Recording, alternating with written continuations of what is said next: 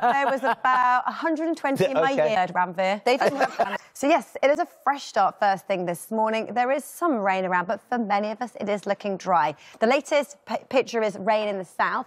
We see a... Good morning to you. We have had pretty unsettled weather over the last few days. Unsettled basically means spells of cloud, wind and rain.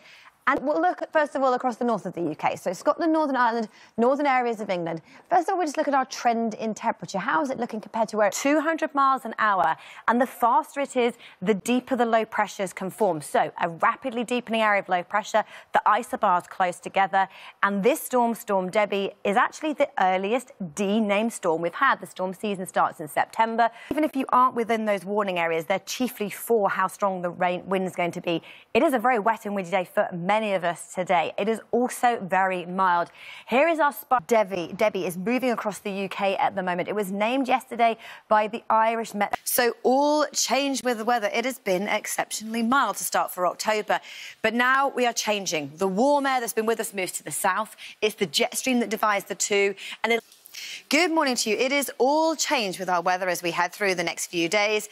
It is turning colder. Now, we've had warm weather so far this October. The next 7 days, we're already across the north of the UK, Scotland, Northern Ireland, northern areas of England, in this cooler air. So temperatures... Oh, yeah. Teacher's pet. Do you believe is marriage for life? Definitely. I mean, if you ask my... Certainly should be, especially tonight. Birthday. No. Just